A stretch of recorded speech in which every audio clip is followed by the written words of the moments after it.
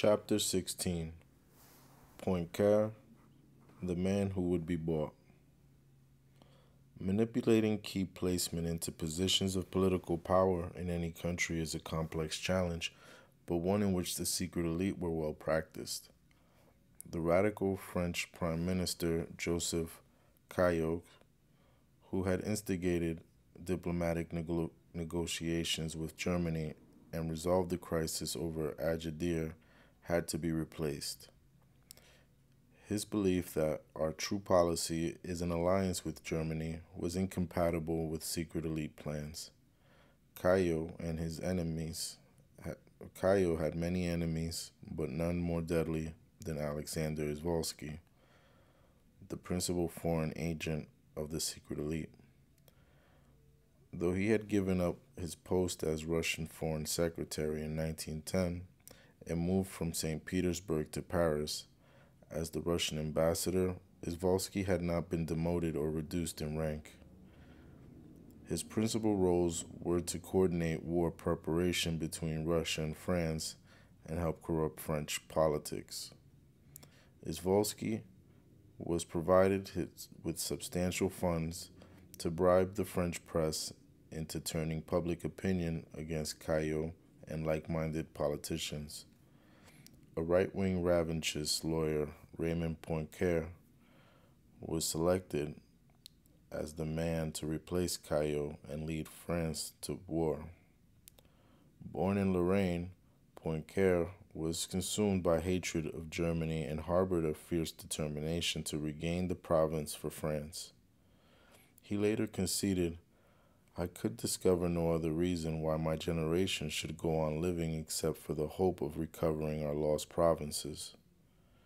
Be clear about this.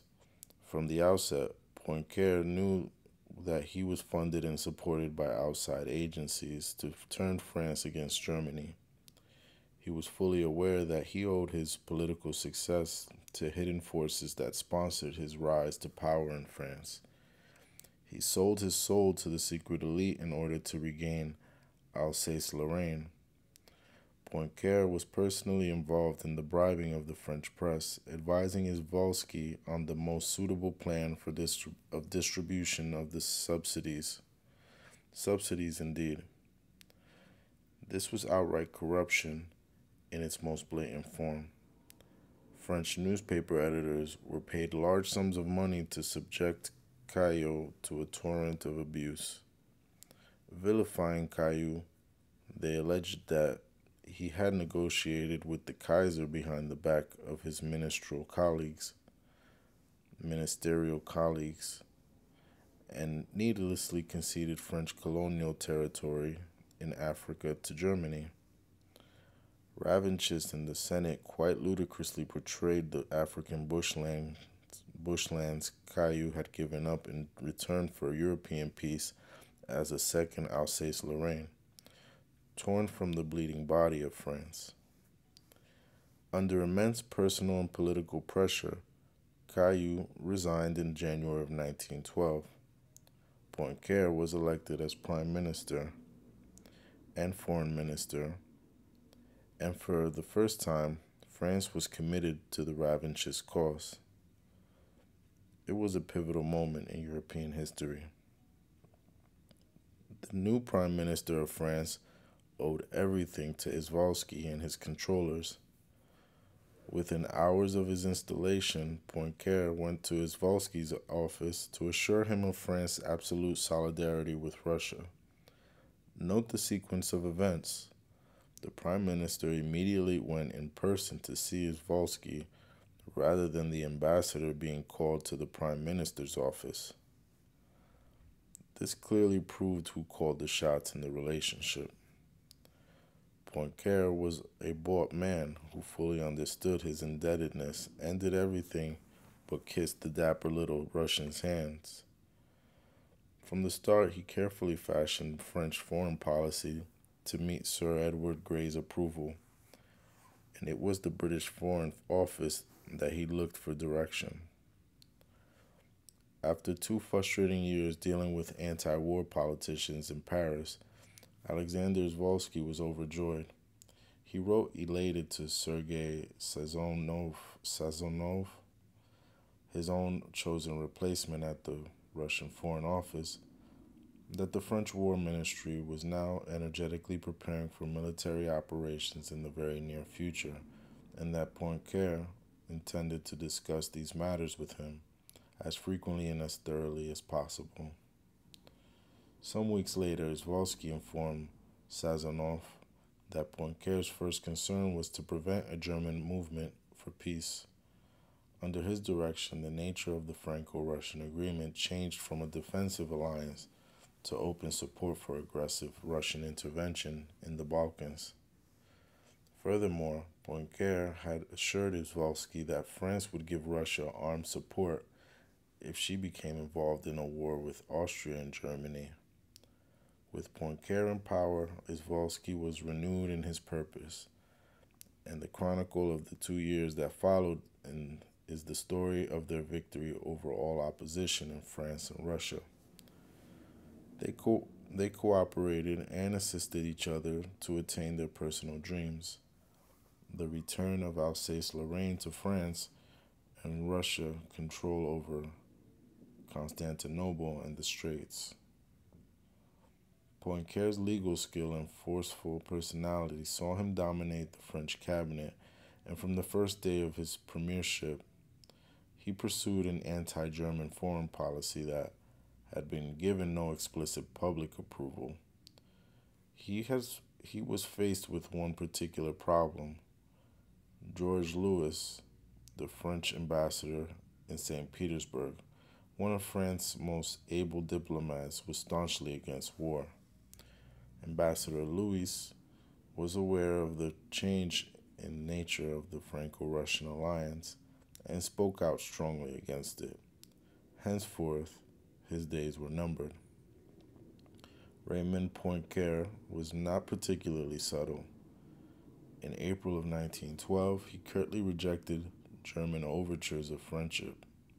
He was perplexed about Haldane's mission to Germany, but the British Foreign Office quietly reassured him that nothing had changed and reminded him how the Entente worked in practice. Nothing could be committed to writing. Secret agreements of such a magnitude between Britain and France and Britain and Russia had to remain unwritten. Thereafter, Poincare appeared entirely comfortable with verbal assurances from London, speaking with studied admiration of the late British monarch. He noted that King Edward regarded it as entirely superfluous to set down in writing the understanding between powers. Be certain that he did. Izvolsky was able to report back to Sazonov in June of 1912 that neither France nor England has cause to desire modification of present relations. Signature of this or that other formal document would not reinforce in any manner this guarantee. You can almost hear King Edward's calm reassurance through these very words. In reality, there was greater harmony and mutual confidence between France and Britain, though they were only friends, than between France and Russia with their formally signed treaty. The commitment was absolute, yet Asquith and Gray continued to deny solemnly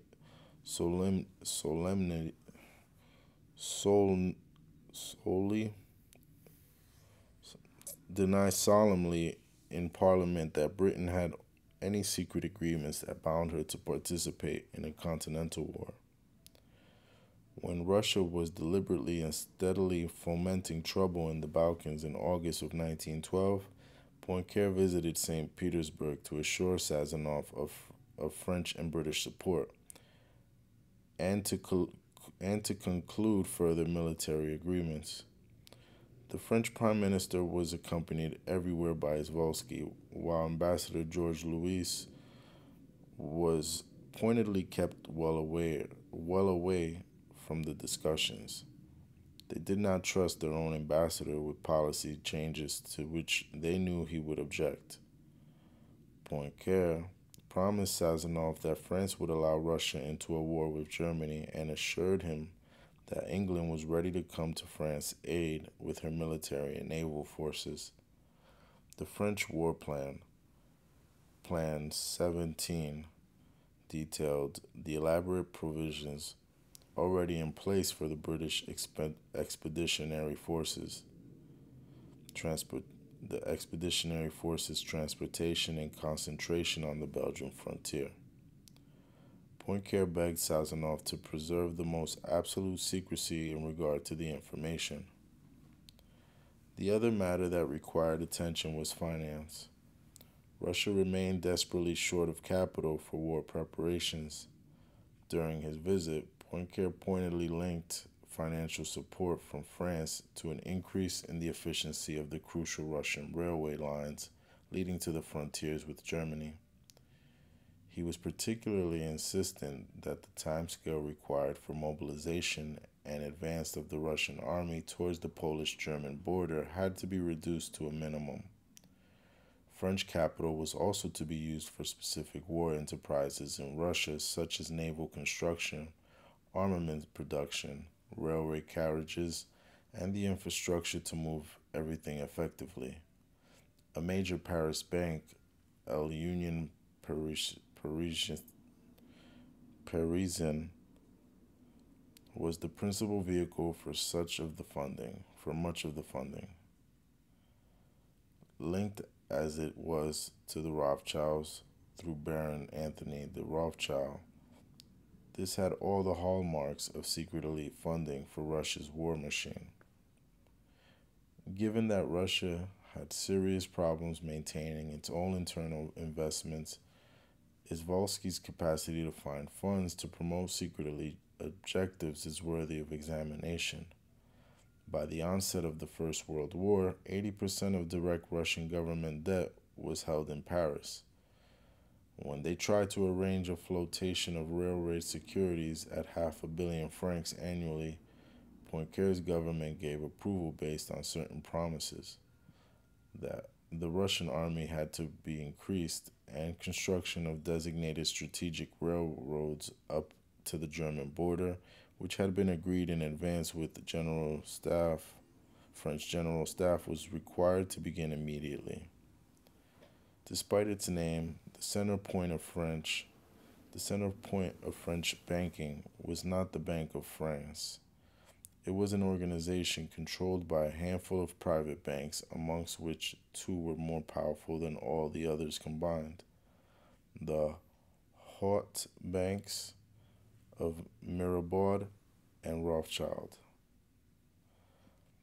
Indeed, the Rothschilds and their relatives were consistently on the board of regents of the Bank of France.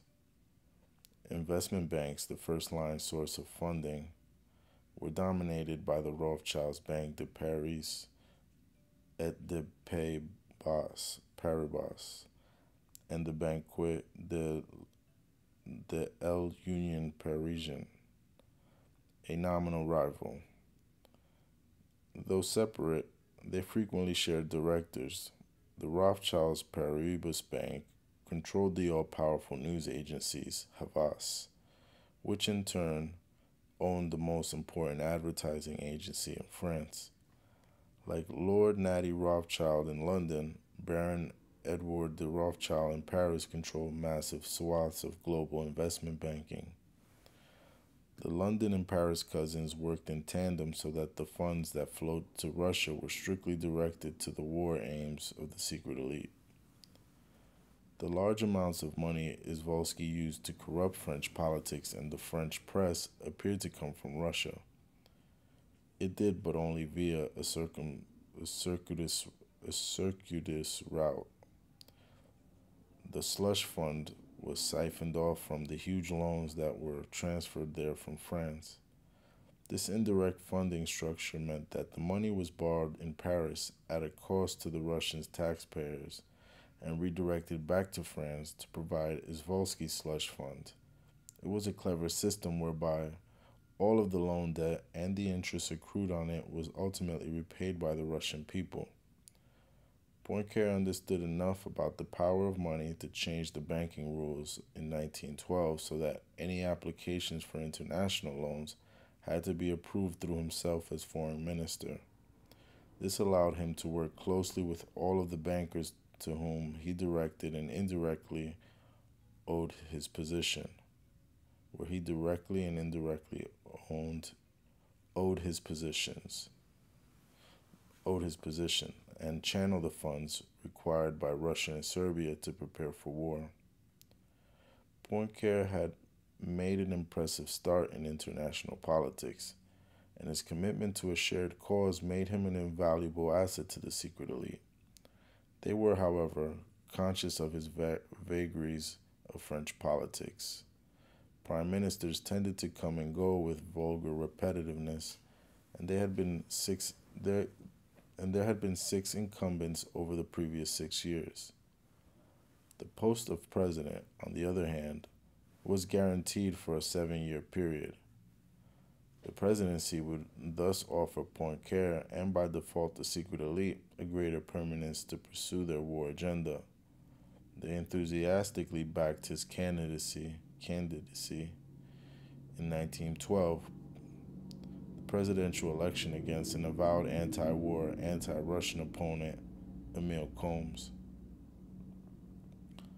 The choice was stark, and as Volsky understood the absolute necessity of securing Poincare's election, he urgently telegraphed Sazonov for further funds to bribe the press and members of the Senate and Chamber of Deputies, telling him, should Poincare fail, which God forbid, it'll be a disaster for us.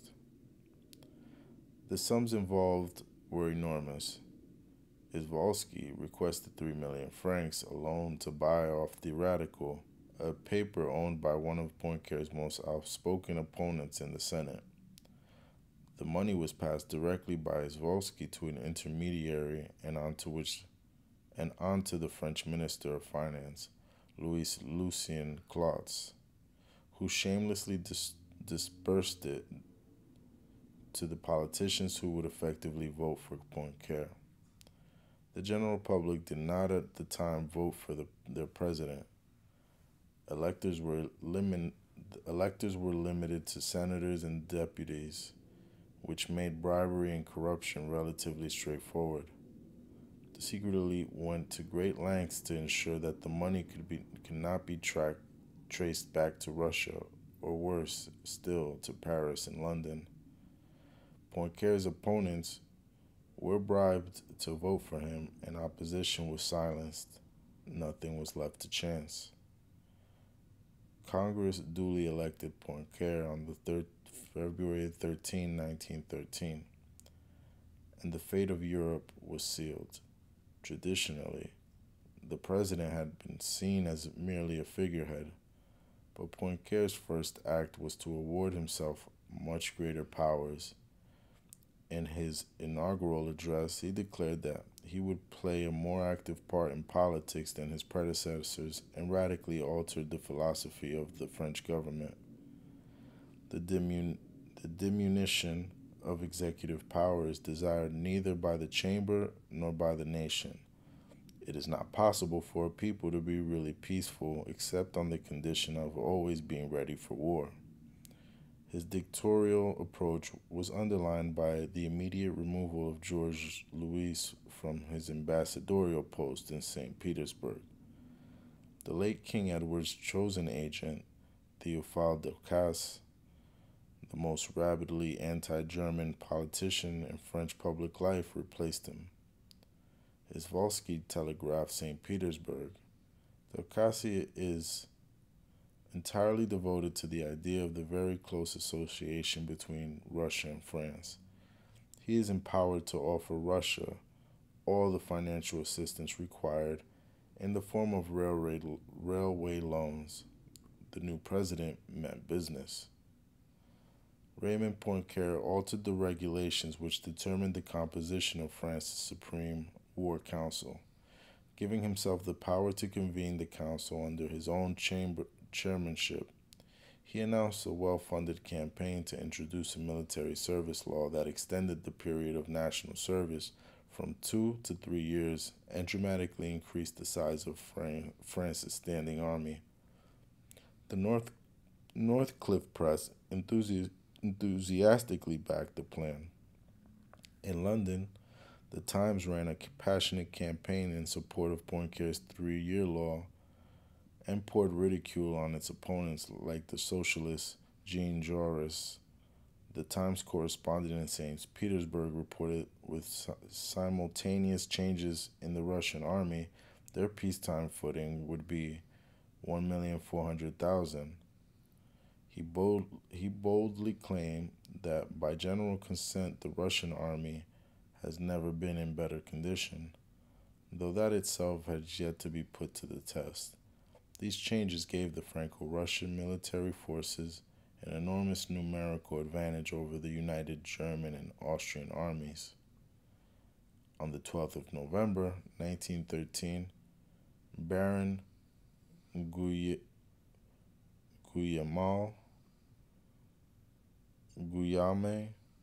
the Belgian ambassador in Paris, warned his foreign ministry in Brussels that Poincare's exorbitant expenditure on the French army posed an alarming dilemma.